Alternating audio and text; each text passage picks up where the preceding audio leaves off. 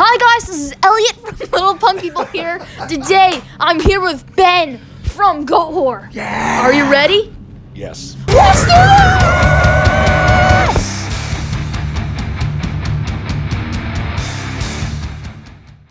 So how are you doing today? And how does it feel to be back in NYC again? I feel like I'm having deja vu. Actually, I'm doing really good. We just came from Boston. We had a really good show in Boston last night, and ready to play New York City. It's great. Awesome to be back here. I think it's going to be an awesome show. I have a really good feeling about this evening. Awesome. So did you walk around beforehand? Yeah, actually, I drove around everywhere looking for a parking spot. So yeah, I kind of like got to see the city through the windshield of a van again and again and again. But I have been here as a tourist and walked around, so I know where things are. I know how things look. I've been through a lot of things. Went to the top of buildings, overlooked the city. So yeah, it's all good. Nice. Got a lot of exercise in. Yeah, the steps on the app. Yes. Got to count it every day.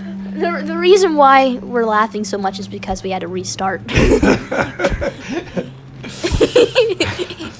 If the world was about to end, what would be your last words? Slayer. No, we said originally in the name in the words of Judas Priest, keep the faith. But then we said, well, we just said what did you say? Metal. It could be just like, but metal. Slayer. Yeah. Because everybody yells Slayer about anything. No matter what's going on, they yell Yeah. Slayer. So any of those possibilities could work out. You know what would be pretty funny? They couldn't finish the words. It was like Slayer, and that's it. Yeah, we cut. Or it's a Slay and it cut off after that. Like everything fell in. Your song "Where the Sun is Silent" reminds me of a satanic ritual. What would you do if the crowd turned into demons while you played it? We would continue playing, and I would be really, really stoked that after all these years, everything I did in my lyrics finally came together and made something like that happen. And then, I mean, there was a possibility, like I said, it could be like the Hell Awaits cover from Slayer where everybody's being torn apart, or it could be like From Dusk Till Dawn where they're using like body parts as instruments and stuff. So, you know, the possibilities are endless, but we definitely try to keep playing depending on what was going on. Or just play that song for your last show. Yeah, it could be the last show. Do you ever get afraid of the thought of dying? Actually, no. I was maybe when I was younger, but I was in an accident in like 2001, and it was pretty bad. I like broke both legs, both ankles. I was in the hospital a long time. I had a bunch of surgeries, and I kind of confronted the idea of death a lot during that time period, and I think I've kind of embraced it. And now it's just like I just go along, and you know, to me, it's like whenever it happens, it happens. There's no situation where you can control it or anything like that. But I still feel like I have a lot of things that happen in my life, and I still feel like death is like always following me because I cheated him. So it's always there and everything, but I'm not afraid of it. I feel like it's an inevitable thing, and it's going to happen eventually one day. So I just go along with life, and I do the things I like to do and what I like to enjoy. And then whenever it comes, and whenever he steps in and sits down and says, all right, let's do this, I'll be ready to go. I'm more afraid of my family or people I know dying, you know?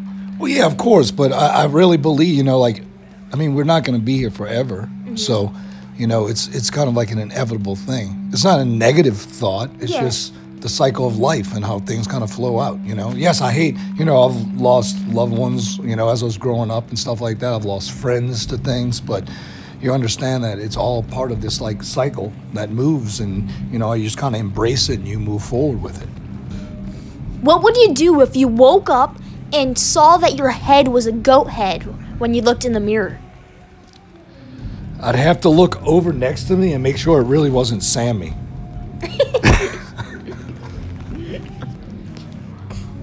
When you were a kid, what did you want to be when you grew up?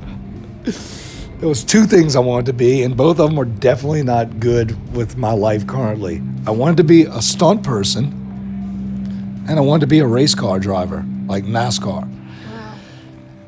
I got an accident. I've broken a lot of bones. So the stunt thing might have worked out really well, in the favor of everything I'm doing. The racing car thing, nah, not so much. I would have been a lot of accidents and then never won anything. So. Well, you never know.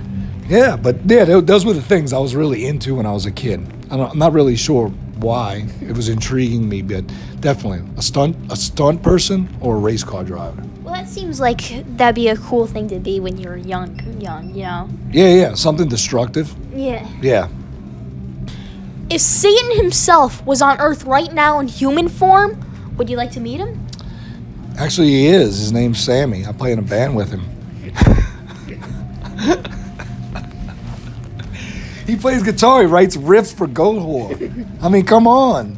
You think he's Satan? I mean, yeah, definitely. If it might even be in human form. You never know. You know, the world's a mysterious place. You might have ran into him at one point, you know. You did do an interview with Nurgle, I know. So, you know, there's some element there as well. You might have confronted him already and you don't even know it. Sometimes I hear a rock and roll influence in your music. What are your favorite rock bands? Check this out, dude. Did you hear that question? He just said, sometimes he hears a rock and roll influence in our music. That's not many people that say that, but I would have to say, our man over here, our sound guy, he always said, you're a rock and roll band, you're not a metal band. You see? That's good that you noticed that. That's not actually what I said. Well, I say that they are the greatest rock.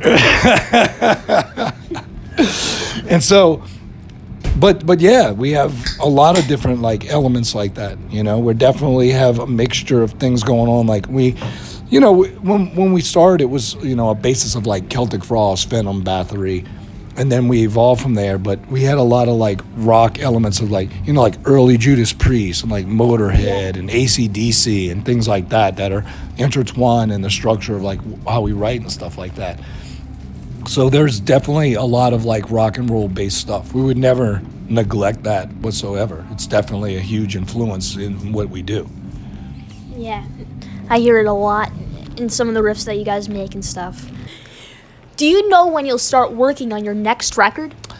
I would say, I mean, we've kind of already have like a few little skeleton structures of songs kind of worked out. Sammy has a lot of riffs and he throws these little ideas all together and shares it with everybody. So we have a few little things that are kind of in the works. So it's kind of started a little bit. Mm-hmm. And then next year we probably won't tour so much. So we'll probably focus a little bit more on more writing and probably get into the studio by the end of next year. Great. I'm looking forward to that. Yeah. Do you like Christmas? If so, what do you want for Christmas? Oh boy, oh boy. When I was a kid, I really liked Christmas. And then as I got older, I didn't like it so much because I had to spend a lot of money. And then I got to a point where I like it because it's a moment where, like, with my family, we kind of got to a point where we stopped buying stuff for each other. And we said, why don't we just get together as family? And it's a moment of time when we all get together and hang out and do things. Instead of like all year long, whatever. I'm on tour. My sister's, like I have a sister who lives in Denver. I have a sister who lives in Tennessee, and it's like we get together and we hang out as a family and we drink and we talk about things and stuff like that. And we go through things because we felt like the element of like the gift giving thing is just like it's not really needed anymore. Mm-hmm. It's like we're all a big family and we just need to hang out together and see each other because you never know when death will show up. Of course, that's probably horrible to say. But that and what was the second half of that question? What would you want for Christmas? You see, I don't really. I want people to appreciate metal more so than they ever have before.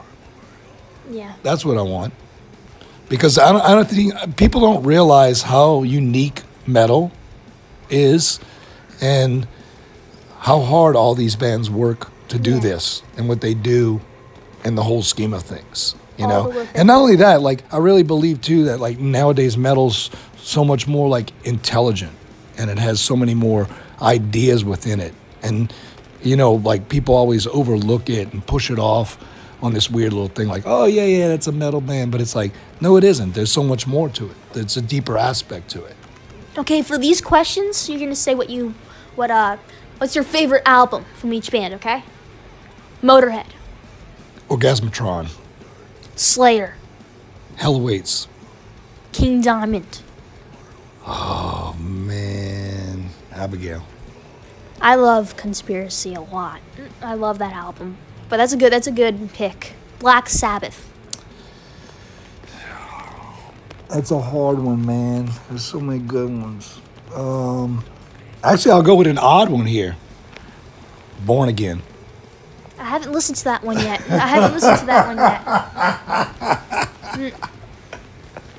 I'm going to go off the Aussie tangents. Radiohead. I have to be honest with you. I'm not a big Radiohead fan. It's okay. We just wanted to see what you would have said for that one. Immortal. All Shall Fall. Goatwhore. I can't pick a favorite record for Goatwhore. I can't. It's not possible for me. Because every record's unique for me, you know? It's like a step in life for me, so I can't do that. It's like picking I have 8 kids and I have to pick which kid I like the best. That wouldn't be right. That's a good answer. Is there anything else you'd like to add? No, not really. I definitely appreciate your time, and I appreciate that you do this and your involvement within the metal scene and your dedication and how you keep the flag and keeping the faith in what's going on in the extreme music scene, and thank you very much. Thank you so much. Nice to meet you. Nice to meet you, too.